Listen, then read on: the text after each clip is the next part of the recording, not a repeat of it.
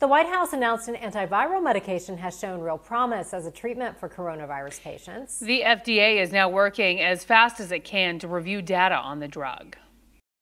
The data shows that Remdesivir has a clear-cut, significant positive effect in diminishing the time to recover. Now, News 6 has learned AdventHealth has been using the drug to treat COVID-19 patients. News 6's Lewis Bolden is live at AdventHealth in Orange County with more on the treatment. Lewis. Well, Ginger, the first thing I need to tell you is the drug is still being tested, and it's still in the early stages of testing. Medical experts say it does look promising, but there is still so much more to learn.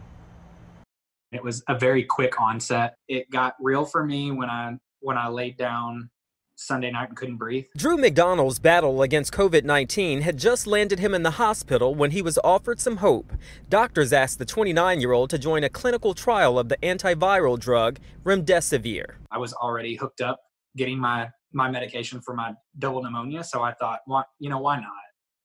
Absolutely. By the time I left the hospital, I was already improving drastically. McDonald was one of more than 1,000 hospitalized COVID-19 patients in the nationwide trial. Those receiving Remdesivir recovered 31% faster and were slightly less likely to die than those getting a placebo.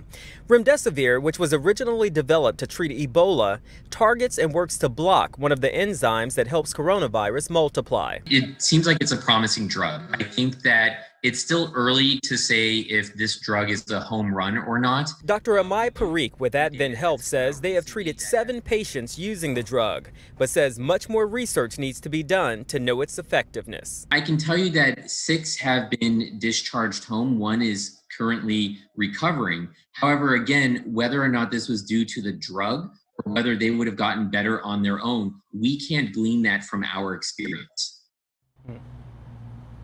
Now, Remdesivir has not been licensed or approved anywhere, and it has not yet been proven to be an effective treatment for COVID-19. Reporting live in Orange County, I'm Lewis Bolden, getting results, News 6.